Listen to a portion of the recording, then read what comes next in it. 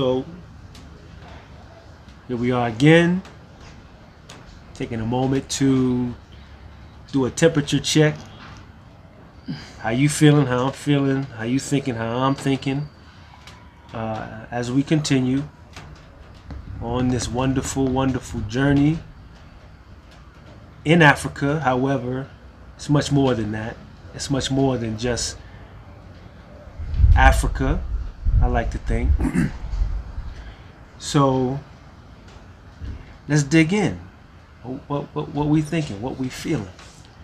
Well, let's begin with you today. We'll start with me. Yes. All right. With it's the holy month of Ramadan. Alhamdulillah. Ramadan Mubarak. Ramadan Kareem. To all of those that are celebrating and observing this month. But for you, this is our first Ramadan in Kenya. As we're living here. Living in Kenya. Yes. Yeah.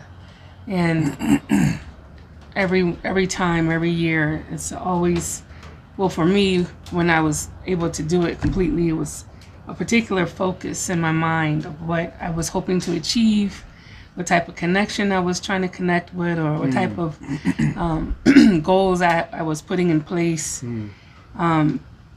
whether it was spiritual goals or any maybe physical or emotional type of goals.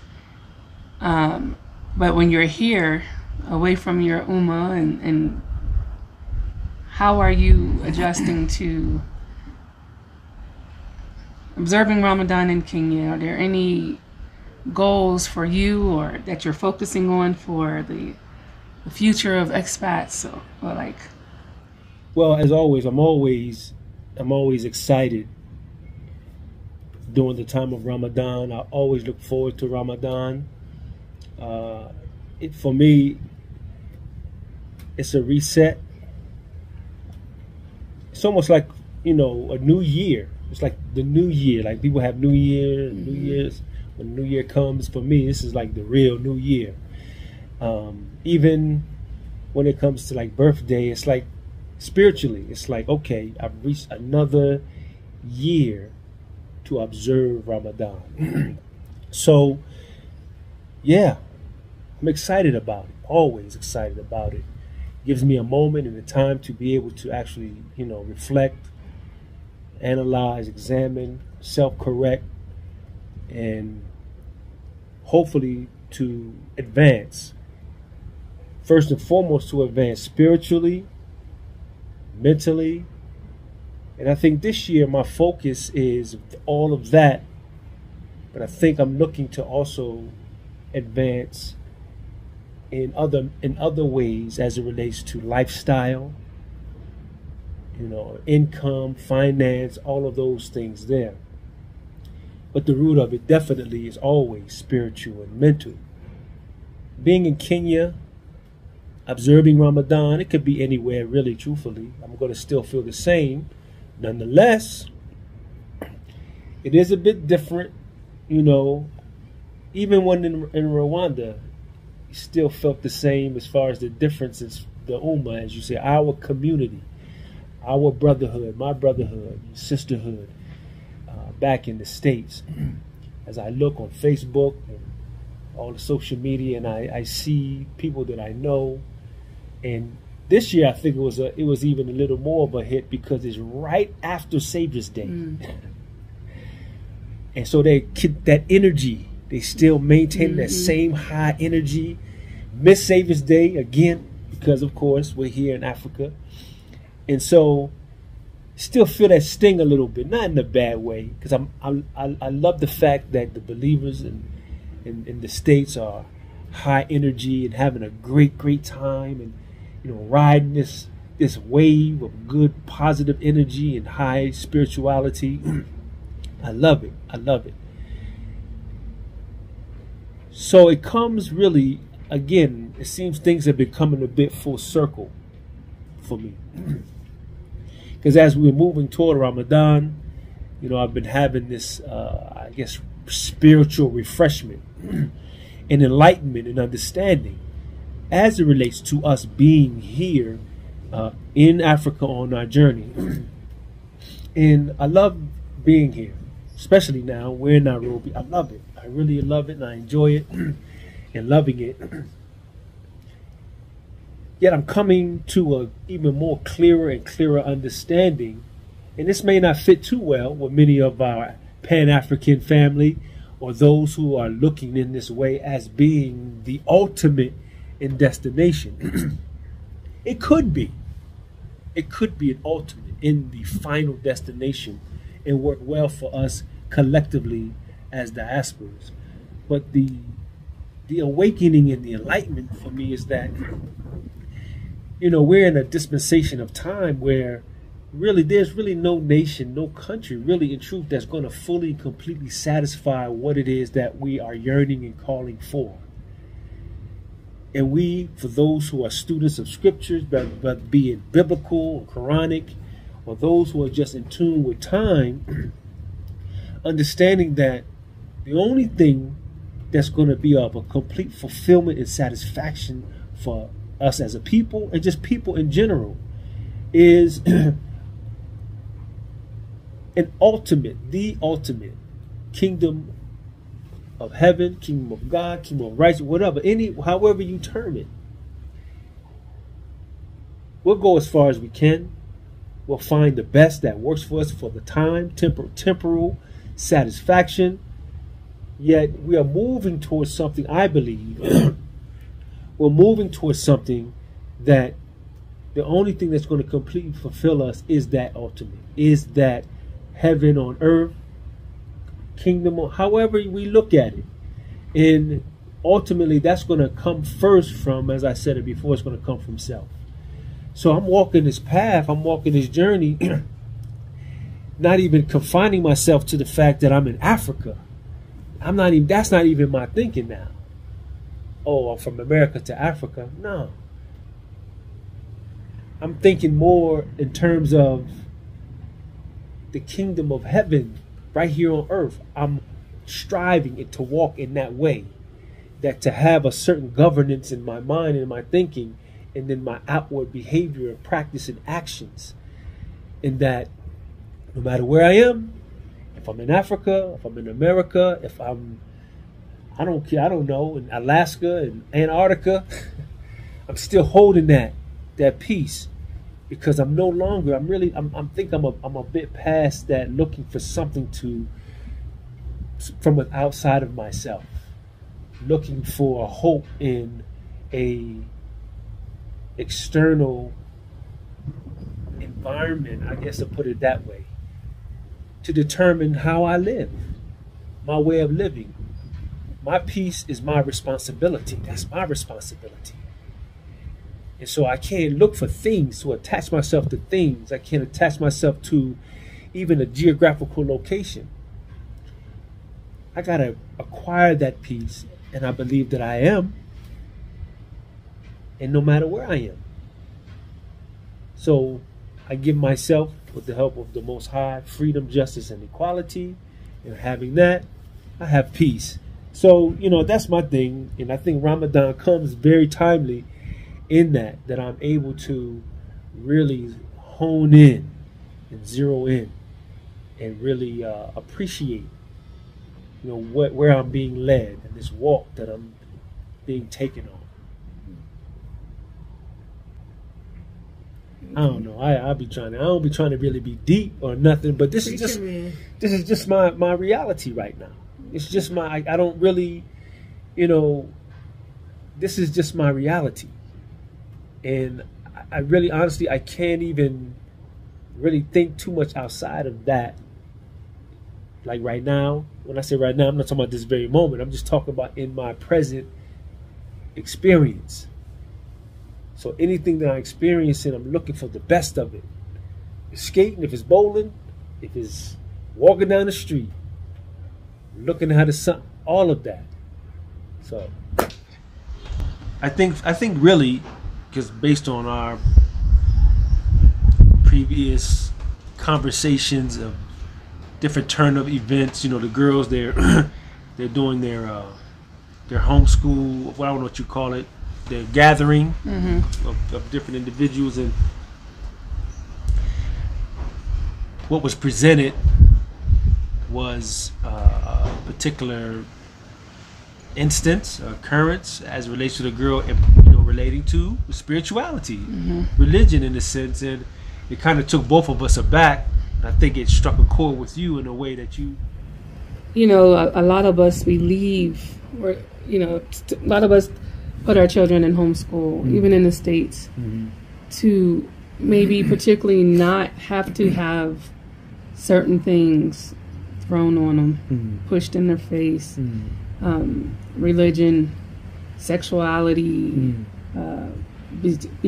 bullies, being, all type of negative things that parents don't want around their children. So coming to Africa, coming to the continent, it's like, okay, cool.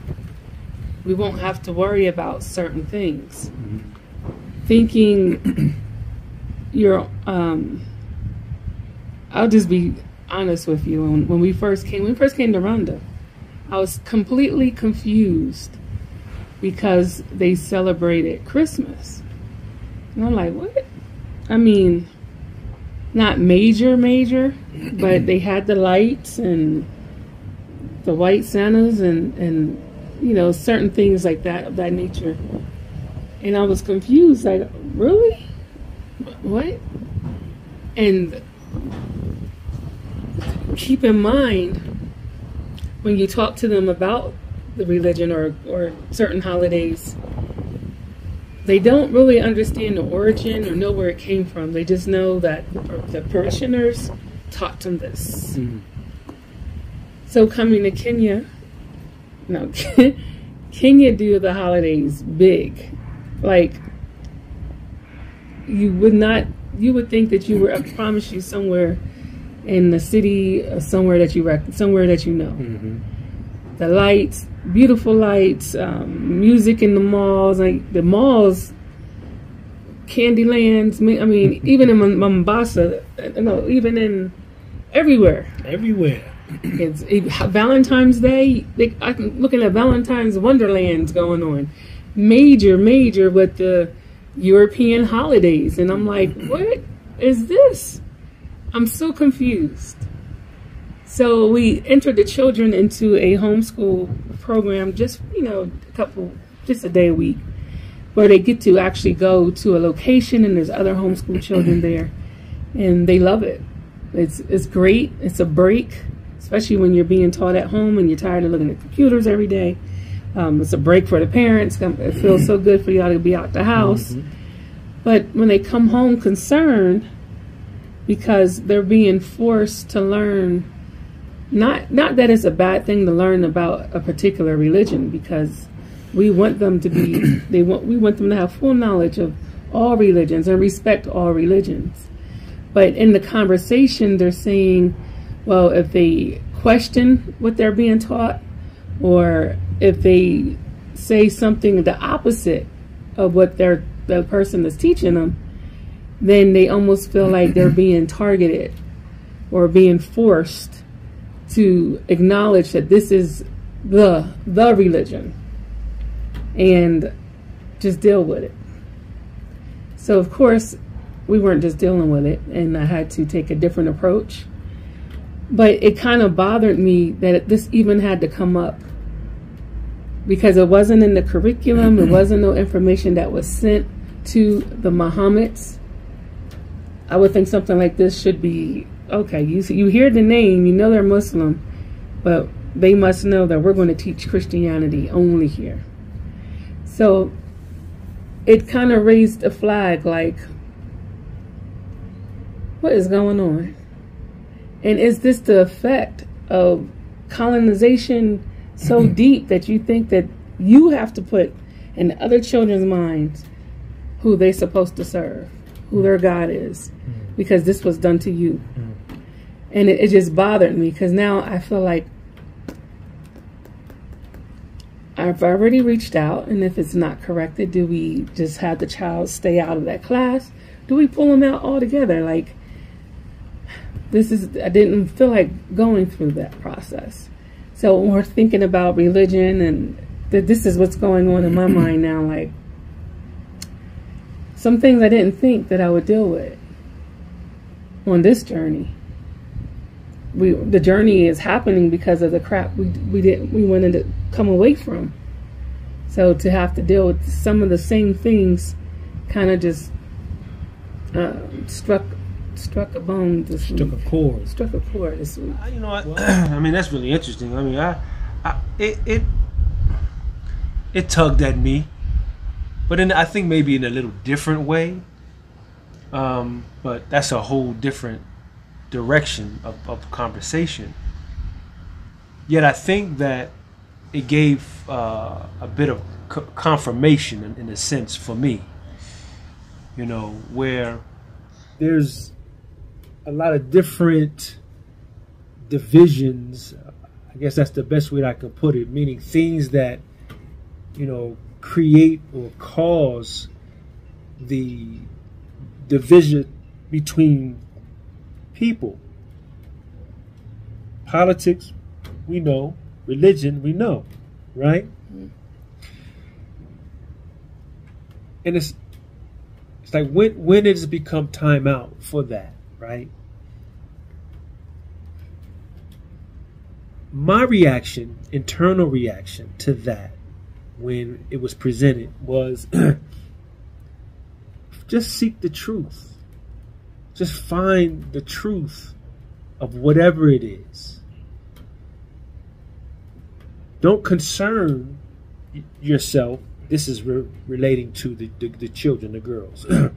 Don't concern yourself too much. I know it affects you, but don't concern yourself too much with the passion or the imposition, if you will, from whomever is conducting the course.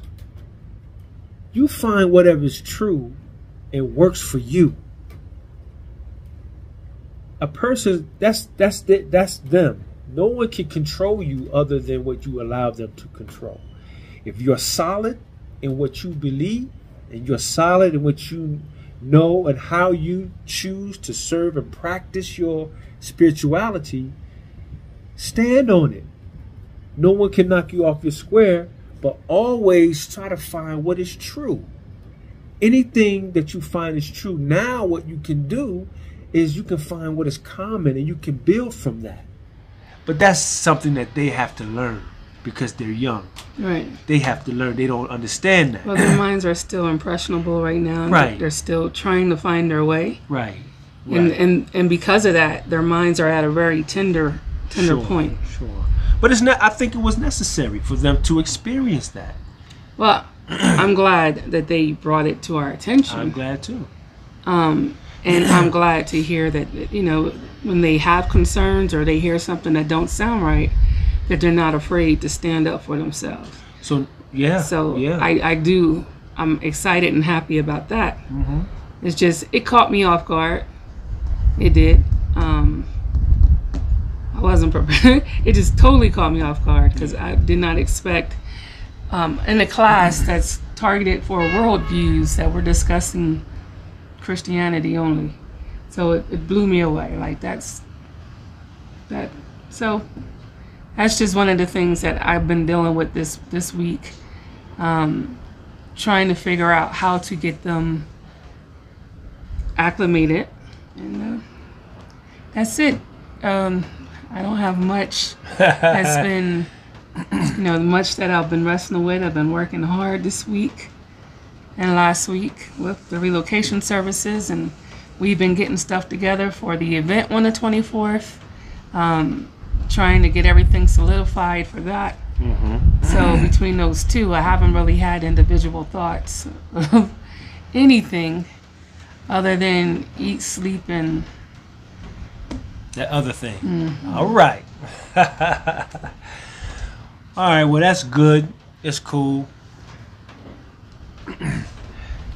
That's good. It's cool. I mean, you know, it's a day by day. It's a moment by moment. There'll be periods where it's dry. That's just life, man. That's life. You know, but I just think, just to conclude and round up, you know, our conversation, I just think that journeying to Africa for us, and I can speak best for myself, that I think the hype, if you will, with Africa, Africa, we hear Africa, and I think it's kind of, I don't want to say it's dissipating, but I would say that it's more than that, and I'm seeing more than. You understand? Yeah, because I still feel that. For me, I feel like this is a blessing. It's an honor. I absolutely cannot believe that we are here. Mm-hmm. I can't believe that we are here. So for me, I'm excited still about being here. It is that for those that want to come, it's everything that you're imagining and more. I mean, I'm still excited. I'm not saying I'm not excited. But do I want to see more of the world? Of course. That's what I'm talking about right there. But you have to have a base, right? Yeah, that's base. One thing we're learning. We have to have a base. We have to have that place that you come back to, you come home to. And right now, I feel like for me, Nairobi can definitely be the base. That's how much I love it. I agree with that. I like to think that as a home, as a base, Nairobi. I think Nairobi is it as a base. Yeah. But it's much more. Much more. It's much more. I want to find us in different parts of the world that we never thought we were at. I love Spanish-speaking countries. I want to learn some Spanish and all of that. Oh, there's so much I want to go see. I won't even front. There's some European countries. Oh, I want to love to go back to Italy. We love Italy. I want to go to Istanbul. It's not. I mean, it's European, but I want to go to Istanbul. I want to go to the Netherlands. You know what I mean? I want to go to the UK. I want to explore myself. This is what I'm leading to. I'm exploring myself. And I'm discovering the gifts that God has given me, or trying to discover that. Why settle? Why do we think that we gotta like settle on Why do we think that?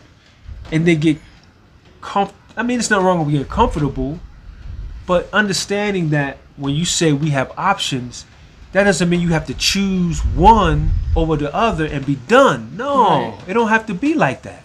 Right. Most people that I talk to that's coming to the continent understands that you're coming to lay your foundation, and then they want to go see the world. They want to travel. Just get it. Just get it. It's much easier to get to other places once you're on a continent. Right. Much easier, way less expensive, shorter rides, shorter flights. Right. So it's much easier.